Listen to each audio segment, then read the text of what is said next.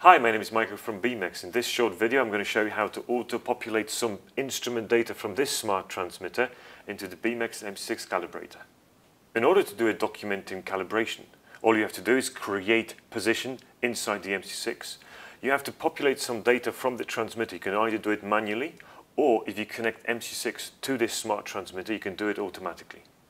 To create this hard instrument inside the MC6, all we have to do is go to a documenting calibrator and create a new position by tapping on this icon.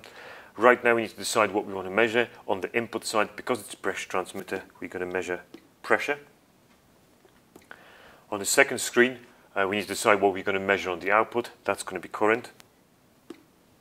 We can also see on this screen how we connect the leads. Let's do that now.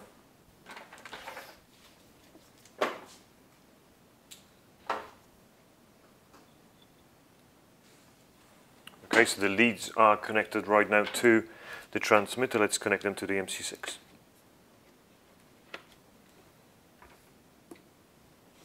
Okay, you can see we've got 6 pages right now. If I go and type in something manually right now, I could do that. So if I have to do a position ID or a name, I could do that manually. But instead of doing so, what I'm going to do, I'm going to go to the menu and click on Get Map Value. That allows me to communicate between MC6 and this smart transmitter. So what MC6 is actually doing, it's harvesting key information from this transmitter and actually populating it automatically inside my position. So have a look right now. We've got 7 screens, so 1 screen's been added. You can see right now we've got a tag, we've got some device ID information, also we've got the manufacturing model put on here as well. All I have to do is click OK and ready to perform a calibration. For more information on how to calibrate using Beamex MC6, please see our other videos.